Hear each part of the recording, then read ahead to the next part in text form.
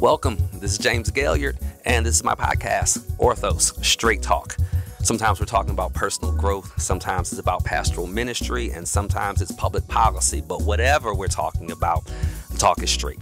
I hope today's show informs you, and I hope it inspires you.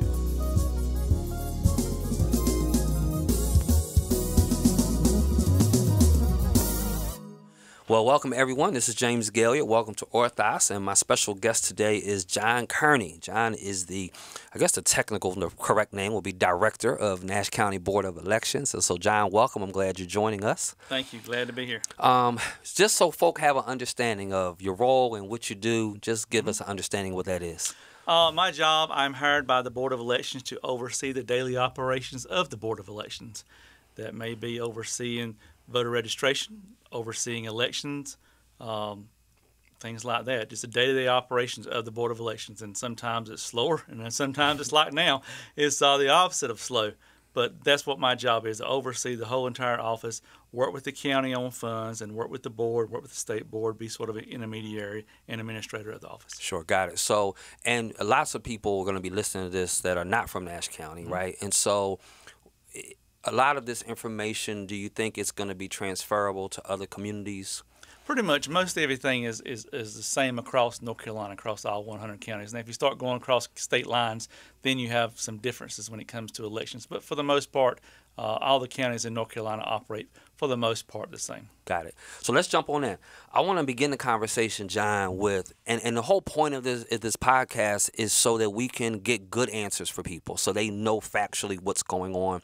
We can alleviate some of the nervousness and anxiety. So I want to begin with the conversation around mail-in versus absentee balloting or voting, because sometimes those terms are being used interchangeably. Is there a difference? Is there a same? So talk to us about mail-in versus absentee. Okay.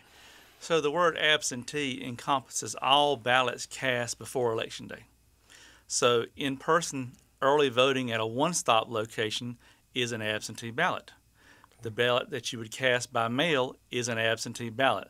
So people do get caught up on the words, because absentee does include both. But most people in the public think of absentee, they think the mail-in ballot. They think as early voting as the in-person voting, but they are technically all absentee. So this year, because of COVID, the State Board of Elections, it relaxed some of the requirements and some of the standards. And so could you just review with us what is required? Let's talk specifically about that 85-year-old or that person that's really nervous about going out and touching the polls. Can you walk us through what that process would be in terms of how they would get their ballot, and then what they would do and what would be the requirement for them getting it back? Right. So the voter or the voter's near relative needs to complete an absentee request form, or they can go to the new State Board of Elections portal. The good thing about the State Board of Elections portal doesn't require any kind of printing off of a document and signing it. It's all done electronically. You sign your name with your stylus or your mouse. That's really nice from our standpoint. The data still comes to us basically the same way as DMV data does. It goes straight into the State Board of Elections website and funnels down to us, and we process it just like we would a regular piece of paper that we process. So the voter or the voter's near relative completes the document or completes the online portal, and we will put it in our queue in our office. And then when time comes to start mailing ballots, which is tomorrow, I just left my office and we just got a shipment of ballots and 6,000 envelopes in. So everybody at my office is starting to stuff, preparing for tomorrow's initial mail out. So we will package up the ballot with instructions and everything, and we will send it to the voter. The voter gets it, the voter opens it, and casts their ballot. And then they complete the return envelope. And the return envelope requires one witness. Somebody needs to witness it, whoever, the relative or family member or something like that. It used to be 2 witnesses or notary, and that was relaxed by the legislature, so that made it easier for this year. So they complete the paperwork, complete the form, put the ballot inside, seal it up, and put it back in the mail. That's one way. Put it in the mail to us. It's one stamp. Just one forever stamp, basically 55 cents. So they do have to affix their own postage? Correct. They have to fix their own postage. Okay. And it comes back to the Postal Service to us. We get it. We check it in our computer system as having received. And once we log it in our system as having received, then for all intents and purposes, the person has voted. Okay. Then it goes into a lockbox and is stored until the Board of Elections starts their absentee meetings. And starting the 5th Tuesday prior to elections, it used to be the 3rd Tuesday, now it's the 5th Tuesday because of the volume, the board will actually come in and they will go through each one of those envelopes and looking at them just to make sure they meet all the criteria. And once they meet all the criteria, we will open the envelope, pull the ballot out. It will be fed into a machine just like anybody else who feeds a ballot into a machine on election day or at early voting site. Okay. If the voter doesn't feel comfortable about putting in the mail, they can drop that absentee by mail ballot off in our office. The third way to get it back to us, and I would not say this is the preferable way, but this is the option, is you can go to a one-stop in-person early voting site and turn it in there. The downside of that is, well, you're going to probably have to wait in line to get to somebody to turn it into, and sort of, you've not really done anything. If you're scared to go inside the polling place to vote, and some people rightfully so, right, then turning your ballot in there is probably not the best thing. It should be brought to our office where there is no line, and we can take it anytime we're there during business hours, or put it in the mail. So what about, let's just say I received the ballot, I filled it out, I've mailed it back. Is there any kind of code that I will get to track it, to tell me where it's at or anything like that? Yeah. For the first time, I've been asking for this for probably 6 years, and the state board is partnering with a company called Ballot Tracks, which has been providing a service using the United States Postal Service's intelligent barcode for years, tracking ballots. And we've seen a small demo of it, but it's not live yet, so I can't give you a whole bunch of details. But from what I understand, you'll go to the State Board of Elections website, and you will look your name up, your information up, just like you can look your information up now and see your sample ballot. You look your information up, and that information will be tied back to that intelligent barcode that's on that ballot. Through Ballot Tracks, you will be able to see where your ballot is at, leaving our office to your house, and then from your house back to our office, because both ways have an intelligent barcode. Got it. So if I were to request a ballot, and what's the time frame that I should start getting concerned? Well, wait, I mailed something in or I faxed a request in, I still haven't gotten my ballot back. What's a reasonable time frame before I need to feel like I need to go ahead and revisit this? Well, I don't know how things are going to work with the Postal Service with the number of volume that is out there, but I would say request early, request now, and then get the ballot, turn it right around the next day and get it back to us. And then, give yourself you got 7 to 10 days. You got plenty of time. Right now, you got 60 days from tomorrow till Election Day. Right. Okay. So if you request it now, you get the ballot in, say, 4 or 5 days or a week, then turn it around. You still got 40-some days out there. You've got plenty of cushion. Now, if you wait till a week before Election Day and you do this, then's when you start getting into possibility of running out of time. And that is on our instructions. We specifically put a note on our instructions. One thing we said, if you're mailing your ballot past October 22nd, you make sure you go in there and get a postmark physically stamped on that ballot by the post office. Okay. Because there are quite a few people who don't do that. Even though the instructions tell you to get it postmarked, it's just like turning your taxes into IRS on deadline day. We need that stamp with that date because the ballot has to be received in our office by 5 p.m. on Election Day or 5 p.m. the following Friday, as long as it's postmarked by Election Day. That's why that stamp is important. Got it. So, and I don't know that you would have data on this, John, but one of the things I was surprised about a few years back, our church does a lot of active donation of blood, right? Mm-hmm. And so we would have the Red Cross come, we would donate blood, and I was really surprised by the large percentage of rejections we got because of maybe, whatever they tested for just wasn't quite right, mm-hmm. They didn't weigh enough, or whatever the case mm-hmm. was. It was like a really high number, like 25% or 30%. Right. Do you have any sense historically when the mail-in ballots come back in, what percentage gets rejected for whatever reason? No, for the most part, in general, mm-hmm. 99.9% of them are fine.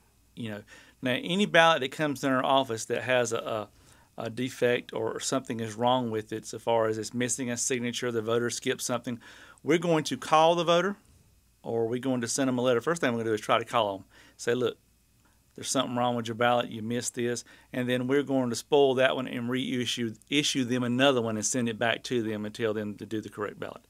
So that's before it ever gets to the board. That's what staff will do to make sure when the board members get it, we've done all that we can do to fix any problems that there may be. But by the time it gets to the board, there's very rarely ever any ballot that's not counted so far as the absentee by mail. I'll say 99.9% of them always count. Now again, part of the problem lies when you have a bunch of them come in that have defects on them. They're because of these special interest groups mailing out stuff that the voters don't understand. This happened, I believe it was in the primary. I'm so busy right now, I can't keep my years straight if it was the primary or 2018, to be honest.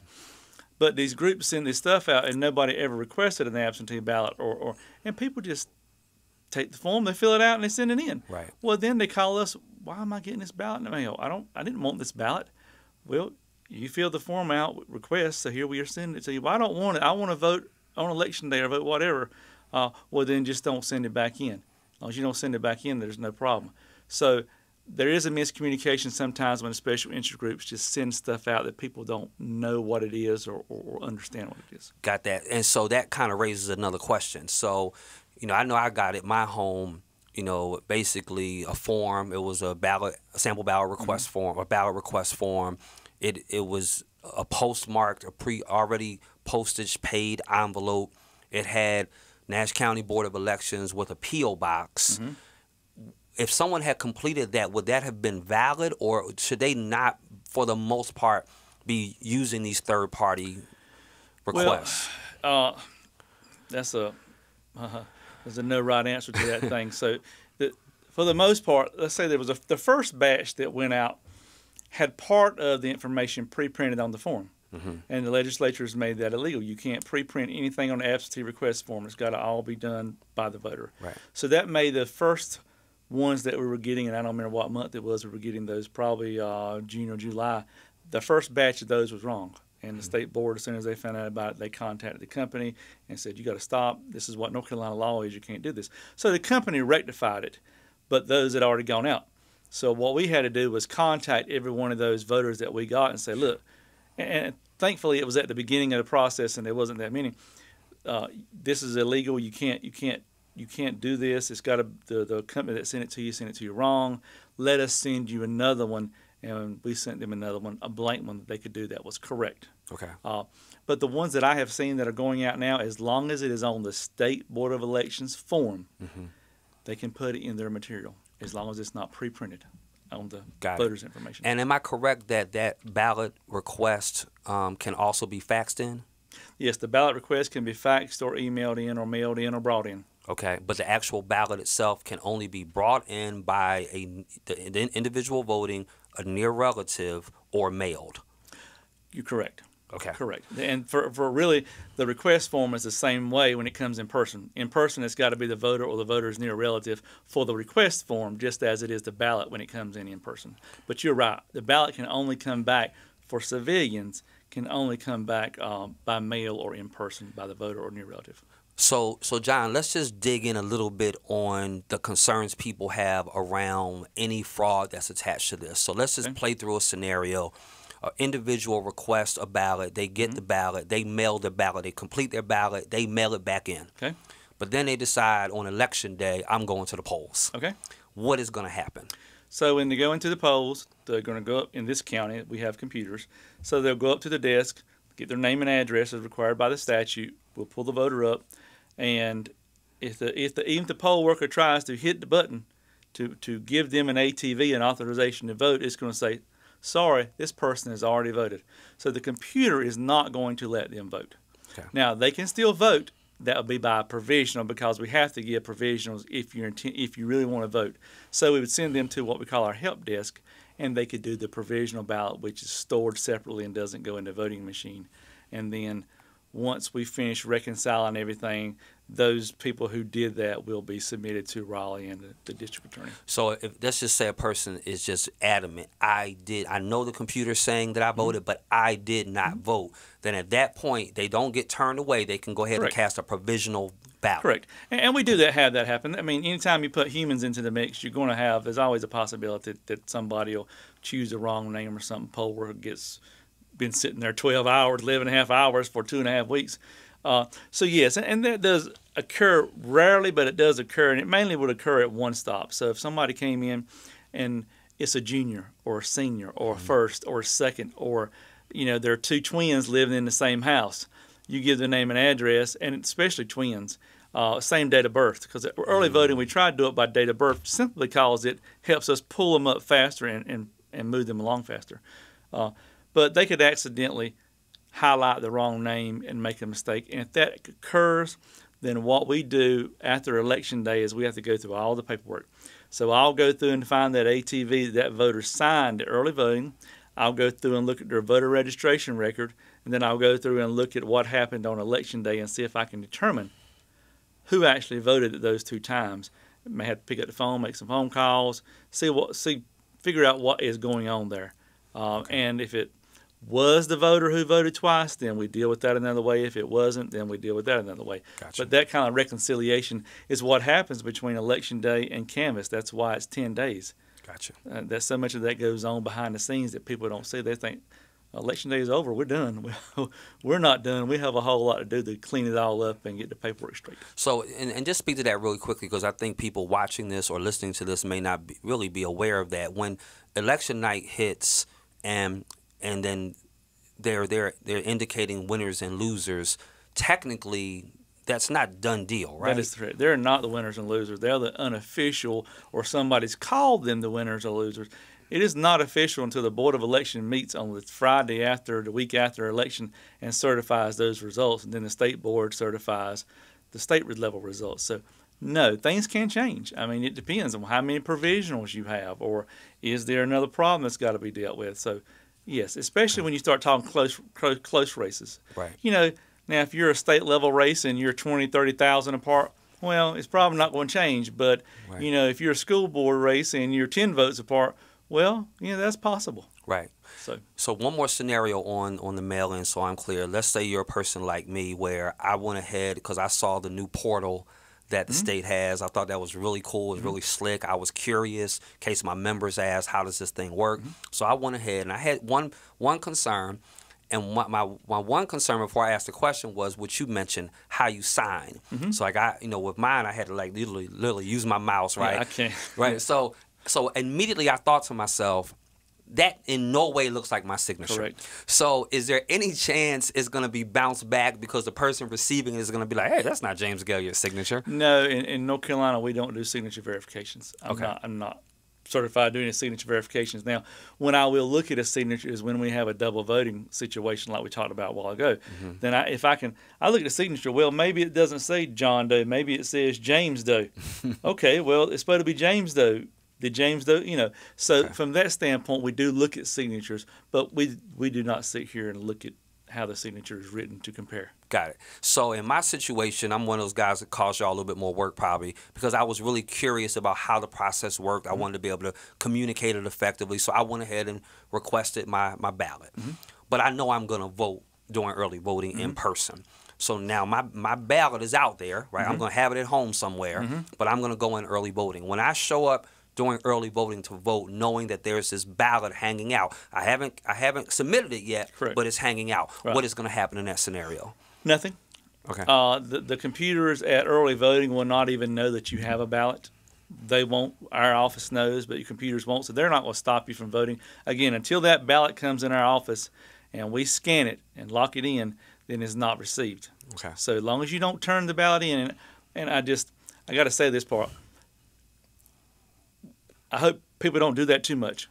There is a finite number of ballots. We try to have enough ballots for everybody to have one. Don't run out of ballots. But if 3,000 people done that, well, then that cuts me 3,000 ballots out of my stock. So take that into consideration. But nothing would happen. You still be able to vote at early voting, and you'll be fine. Well, let me ask you this then. To that point, could I, once I receive that ballot, could I go ahead and complete my ballot and then let that be the ballot I take to the early voting site? No, there's just too much problems with that. So we're going to take it. If you bring it to the early voting site and want to cast your ballot at the early voting site, like put it in the machine, then we're going to take it from you and spoil it, which means we write the word spoil so it can't be used.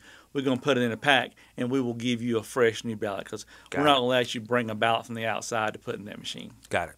That's all real helpful. So let me just shift gears a little bit and talk about the early voting schedule. So talk to us about in Nash County what our locations are and what does the schedule look like for early voting. Okay, we have 4 locations. The main site will be over at the Ag Center in Nashville in the auditorium.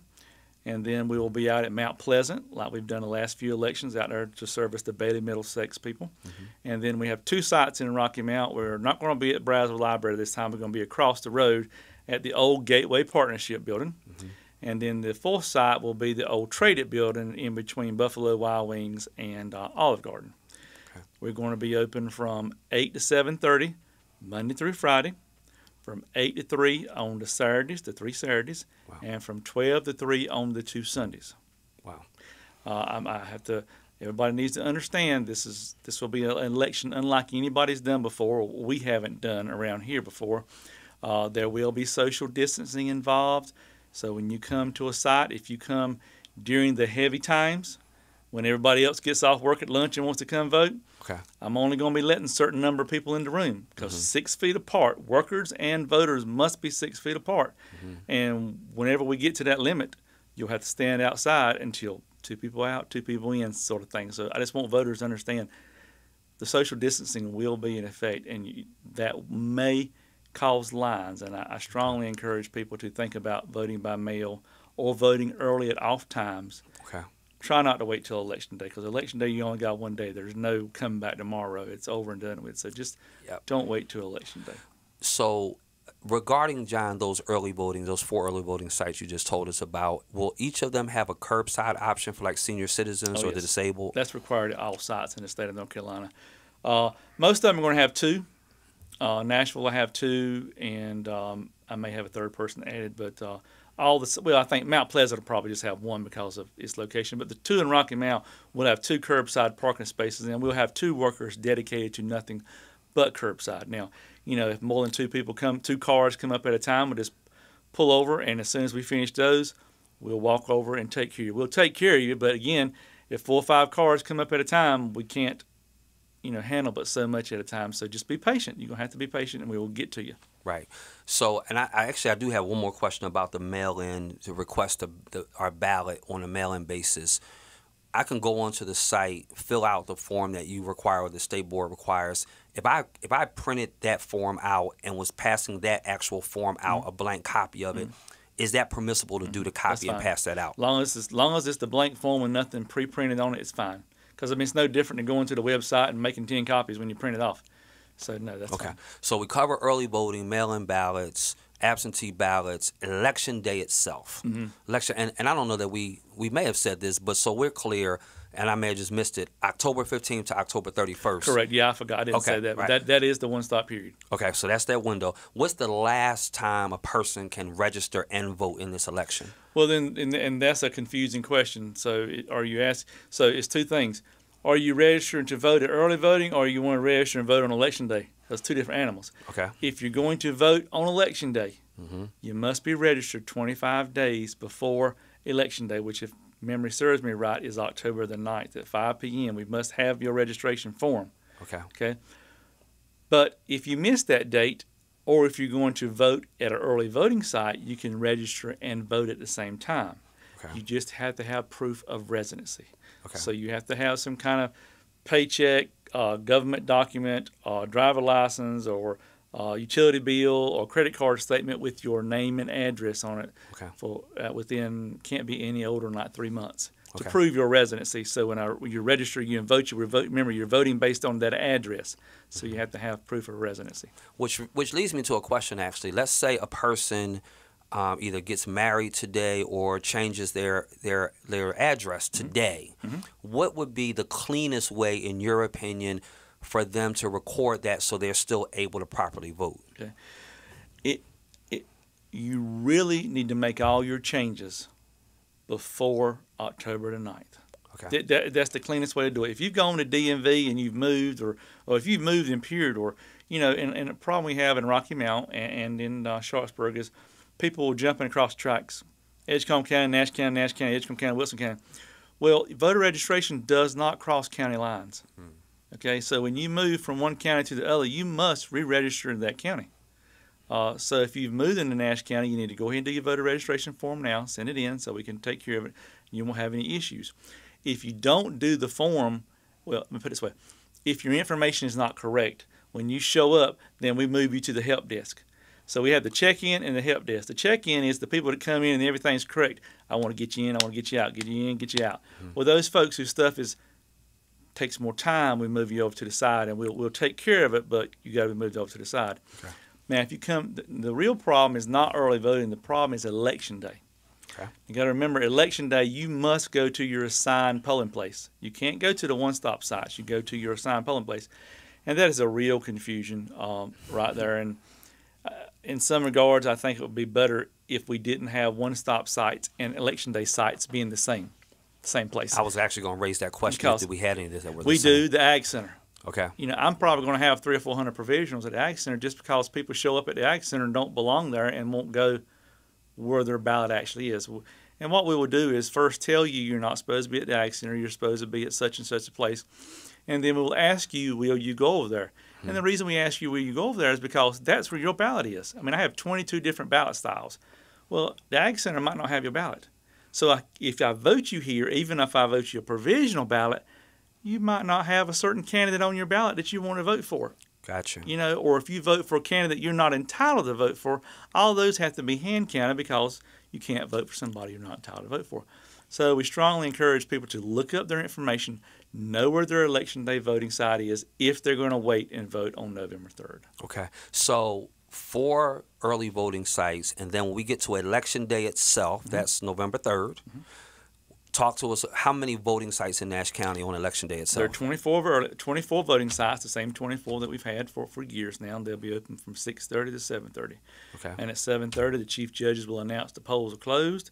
Anybody in line is allowed to vote wherever the line's at, but you got to be in line. If you're not in line, when they say polls are closed, that's it. And the same thing at early voting. When the polls open exactly at 8 o'clock, and they close exactly at 7:30. Okay. And you know, sometimes people come up to the door, and I'm sorry, but that's what the law says. The law says it opens exactly at this time and closes exactly at this time. Everybody's treated the same. Okay. So when a person from the community shows up to vote, is there any limitation? Is there anything prohibitions? That's the word I'm looking for. Is there any prohibition around their attire? If they wanted to wear the sign of their fraternity or a candidate that they like or a hat of a candidate they like, are they permitted to do that as a citizen to vote, or is that not permitted? They are permitted to do that. I mean, as long as it's not obscene. A voter, while in the process of voting, may wear campaign literature or shirts or hats supporting the candidate or a proposition of their choice while they're in the process of voting. But as soon as they put that ballot in that machine, they go out, because then it turns into electioneering. Gotcha. What about people that are, they don't read, or they're blind, or they have some disability and they have a person with them to help them? What does that process look like? Well, so when the voter comes up to the check-in table, and what you got to remember is we're here to serve the voters. We're not here to serve the person that may be standing beside them. So the voter is who I'm communicating with. That's who I need to communicate some way if it's the person's able to communicate with me. So if it's an obvious mental or physical disability, we're not going to ask anything about that. But what we have to ask is if they have a mental or physical disability and they lack assistance, we have to ask them that. They have to communicate that to us in some manner. Okay. If they can't talk, it might be moving in the eyes or neck or shaking their head. But we got to get some kind of communication. Again, we're here for the voter. It's the voter's rights. So if that voter communicates to us that they need assistance, then our next question to that voter is going to be, well, who would you like to assist you? And that voter can choose the person who brought them. The person can choose the poll worker, or the person can choose nobody. It's all about what that voter wants. So that's sort of how that process goes. And then we have the ADA compliant machine over there on the side that helps the visually and hearing impaired, and they're welcome to use that machine too. It's at every polling place. There's always one set up. But it's the voter's choice. Have somebody help them, or use the ADA machine. Gotcha.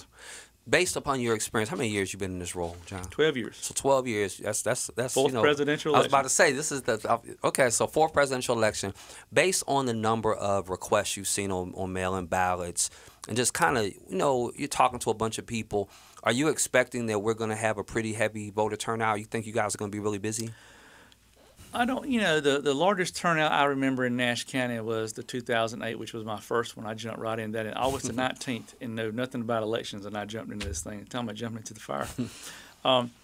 If I'm not mistaken, on that election, we had about 73% turnout. Wow. And that is the most I've ever seen. And presidentials usually, they run between 71-ish, 72, 73. So that's where it's going to fluctuate. So I don't expect it to do any different this time. I don't think it's going to pass 73%. Okay. I think it'll be right there. Now, in 2008, we had, after the 2008 election, we were knocking on 70,000 registered voters. And that has since fallen back down to a 66,000 level, which is where it stayed for years. Okay. And that happens because people get excited, and everybody who's moved into Nash County and wants to vote, and then some people decide they don't want to vote no more, so this kind of goes back down. But I expect this to probably hit that range, and the question is going to be the dynamics.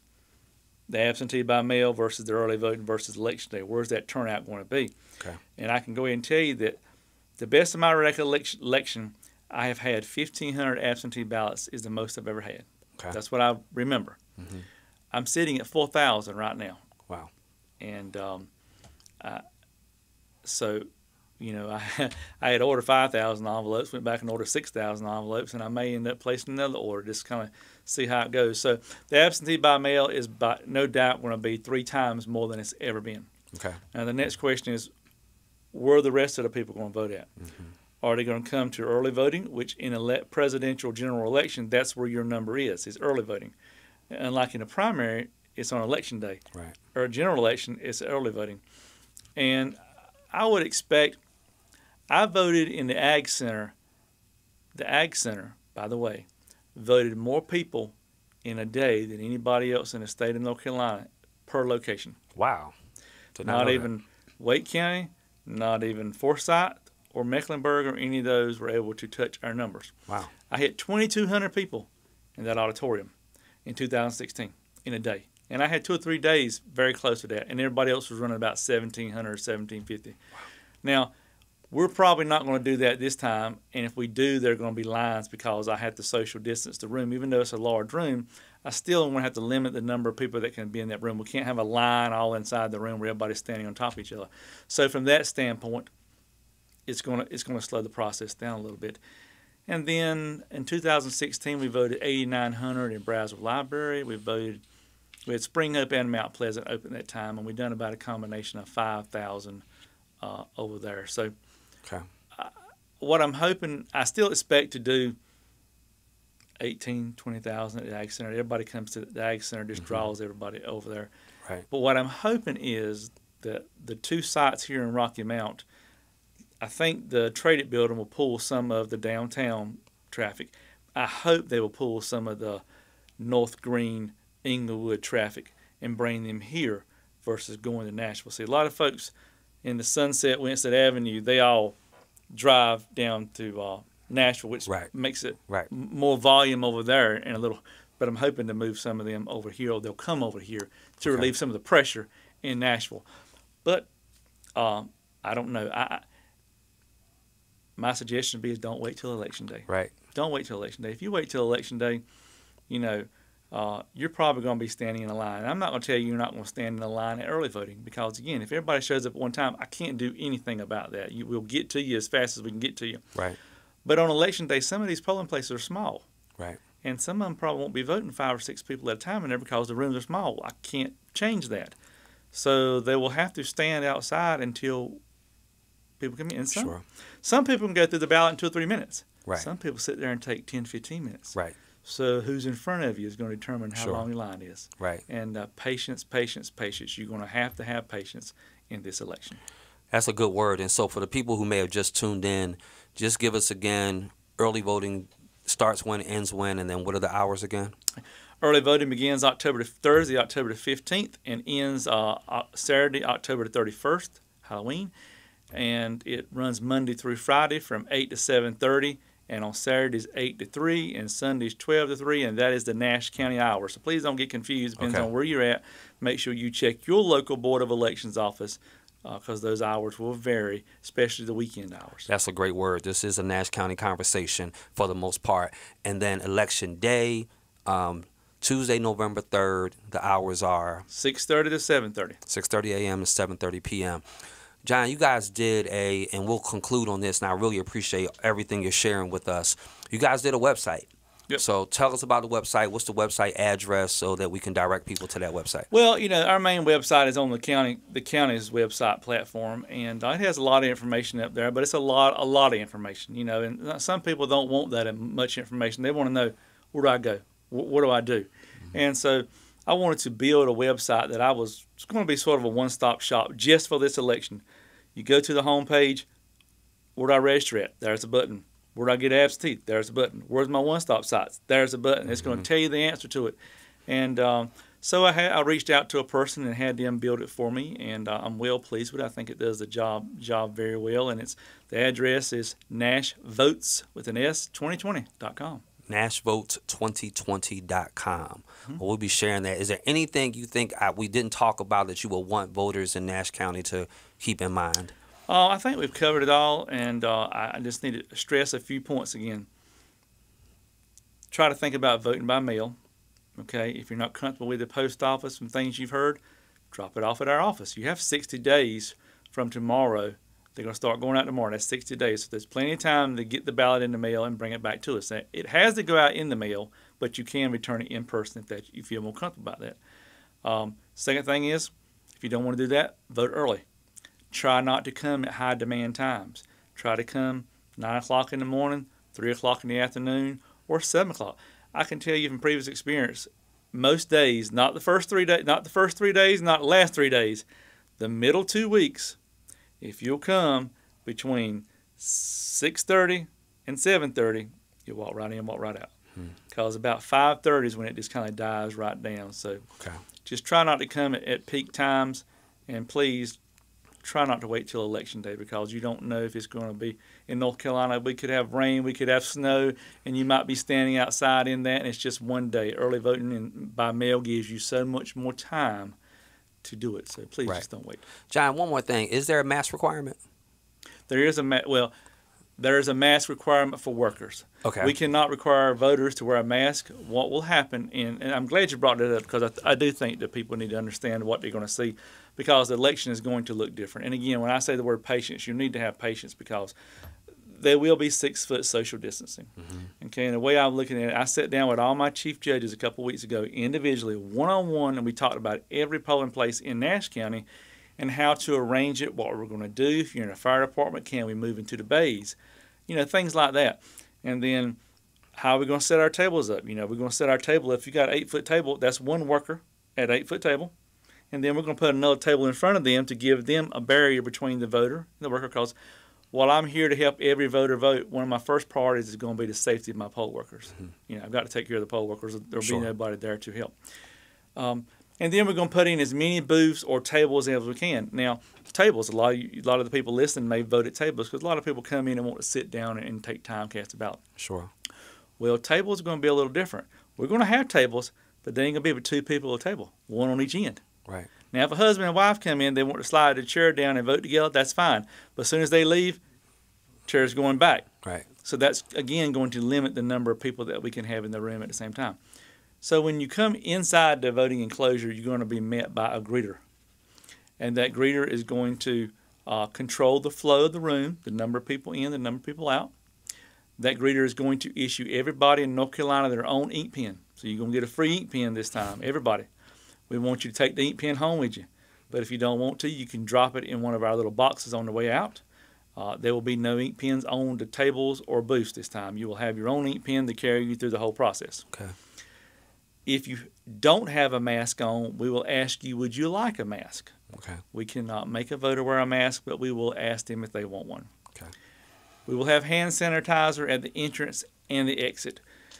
We are trying to have most of our polling places have an entrance and an exit being separate doors, but that doesn't always work in some places. Sharpsburg, for example, over there, that's just one door and it's small. There's no other way out of the room, so you're going to have to sort of bypass each other when you go in and out.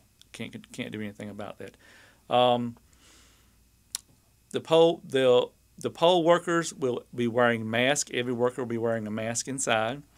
They have the option to wear face shields. We'll have face shields for them. At this point in time, the face shields are not required. That's for their benefit if they want to use them. We'll have gloves, and that's more optional for the poll workers again too. Some workers might be mandated to wear gloves, and a lot of this is still fluid. A lot of things can change between now when we start going. But gloves will be available for the poll workers, but you really can't type on a laptop all day using a pair of gloves. Sure. At our early voting sites, we'll probably have what they call a sneeze guard shield up in front of the workers. I don't know that we're going to do that on Election Day just because of the logistics and the number of places that everything has got to go to. What you got to remember from my standpoint is you can sit there and say all this stuff, but it got to get done somehow. You got to move that stuff there. You got to buy the stuff. You got to get it set out. You got to train the poll workers. What are you going to do when it's done? You don't have no more storage. So all those logistical things have got to be put in place to figure out exactly what's going to happen. And some of it will be trial and error. See how we go through it because nobody around here has done this before. There were a few counties up in the mountains that had the second primary that had a little bit of this, but not on this scale. Right. So that's pretty much what it's going to look like at early voting and Election Day if you come. Great. Well, that's very helpful. Again, my guest has been John Kearney with the Nash County Board of Elections. And in closing, let me just share this with everyone. And I'm just reiterating some of what John has said, but I want to make sure I put this one other word in. I think number one, as just the pastor in me, is just he's already said be patient. So let's be patient. Let's be prayerful. But I also want to encourage everyone to have a voting plan. Figure out for you whatever that plan is. If it's going to mail it in, if that's your plan, if it's going to be the early vote, if that's your plan, or if it's going to be a vote on Election Day, if that's your plan. But have an actual voting plan, and by all means, let's get the vote out. So again, get your vote out. John, thank you for being with us. I hope this information is helpful. We're going to post the websites and all of the dates as a part of this broadcast. Thanks so much for listening and or watching. Well, thanks for listening to Orthos. I hope you enjoyed today's episode. If you've got comments or questions or feedback, we'd love to hear from you. Go ahead and email me, james@jamesgailliard.com. Also, invite some friends to subscribe and follow me on social media. You can reach me on Facebook, on YouTube, on Twitter, or on Instagram. I'll see you next week on Orthos.